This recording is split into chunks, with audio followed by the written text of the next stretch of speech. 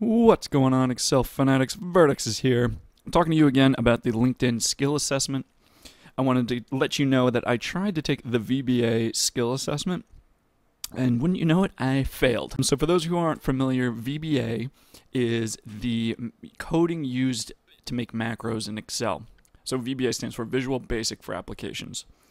I actually had a feeling I wasn't going to pass, but here's the reason why I actually ended up taking it anyway, and I'm glad I did. But real quick, I do want to point out that there was definitely a format change since the last time I looked at this. So you can see that they actually categorized it, so you can see all of them, the recommended ones, so what's most relevant to you.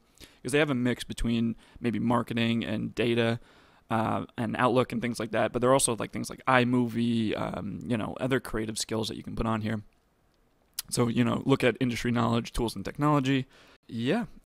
So here is the page I was prompted with after I didn't pass. And the two quick highlights I want to bring up to you, reinforcing why you should take a quiz anyway, is number one, it's private to you. So this doesn't stain my profile, and nobody's going to see that I failed except the people watching this video. Reason number two is they gave me some free courses to unlock through LinkedIn Learning. LinkedIn Learning has a lot of great stuff on there, and if you don't pay for the membership, this is really beneficial to you. So I got a number of different courses relating to VBA, so I'm really excited to look into this myself. If you look at taking a practice quiz, like there's a practice section before you take the actual quiz. So if I go, say I wanted to take a quiz, you see there's a practice section right here. And the thing is, it's not really that useful because they don't give you the answers. They don't tell you how you did on them. So at least if you try and it doesn't work out, you get some kind of educational videos to look into it and try to better yourself. So what I actually did is through Twitter, I reached out to LinkedIn Help as I was making this video. And I asked them, I mentioned through the skill assessments, if I hit the practice before taking the quiz, I don't see my answers.